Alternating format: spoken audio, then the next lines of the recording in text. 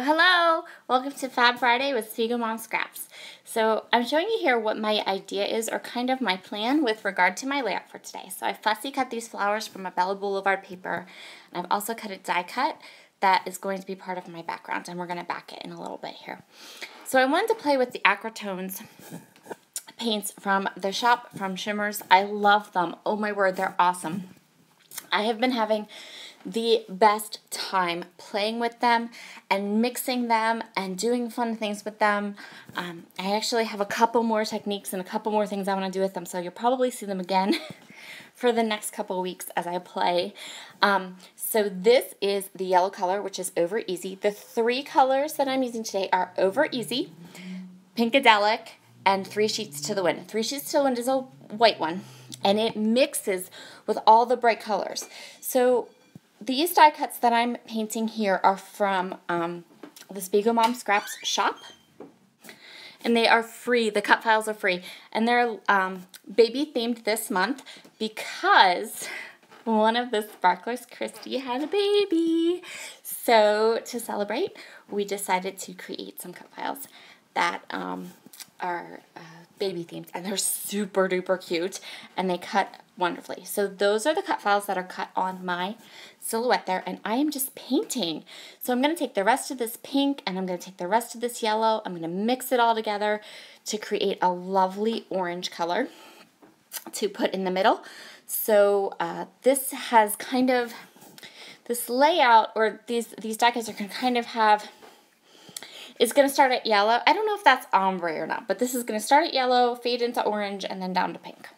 I don't know if that's technically not like ombre, but kind of, right? Like a little bit, maybe, when you're fading down through colors. Maybe, kind of.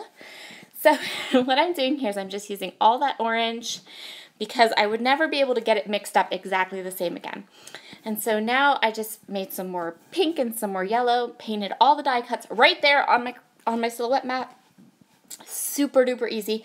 And then I'm going to set them aside to dry. This paint dries super fast, and it doesn't warp your paper. It doesn't warp your paper at all. I love it. I love it so much. It's so much fun to play with. If you just use it straight. So this is all that extra yellow paper, all that extra yellow paint I'm putting in this Traveler's Notebook. This is a Traveler's Notebook insert from another Sparkler's Etsy shop.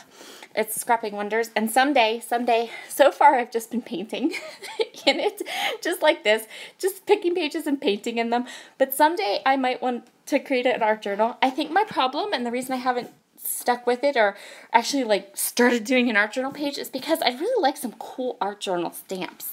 So if you have, an idea of a good stamp company that has some like cool stamps with like cool quotes and stuff, leave a comment below. Let me know.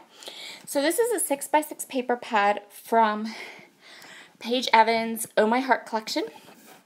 And there's my little helper. He decided to make cameo.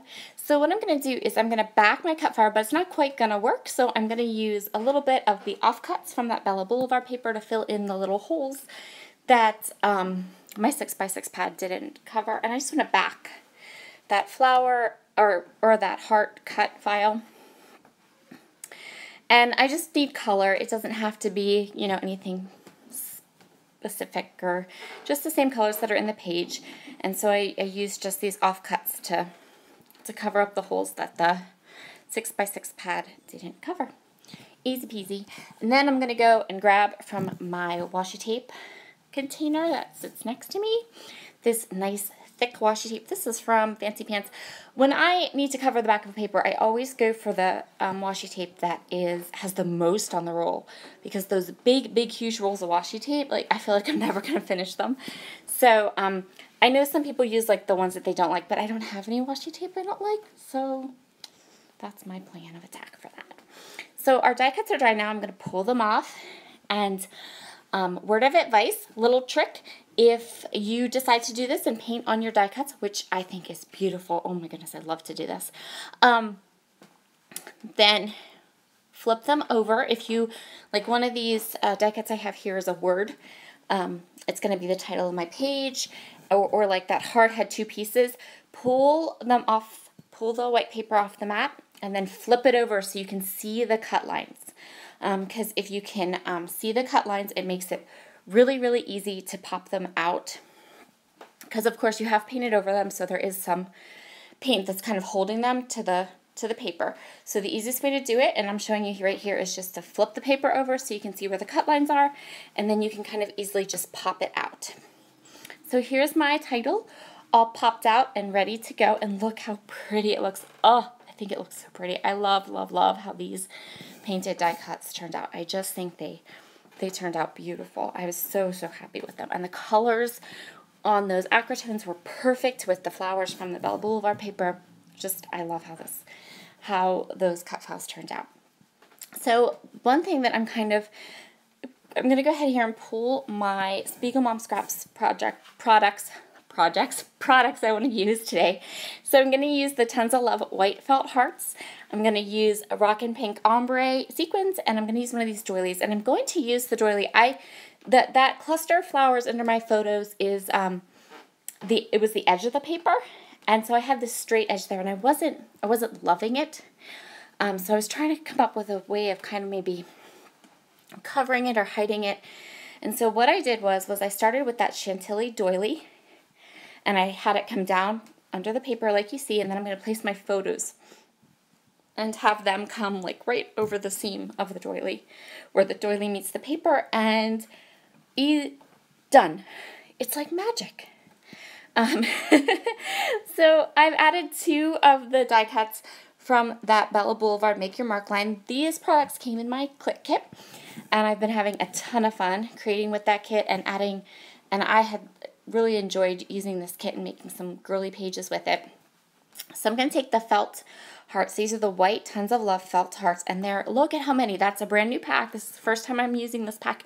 So you can see how many felt hearts you get in a pack. Like, there's tons of them, and they're so pretty. I love this white on white look.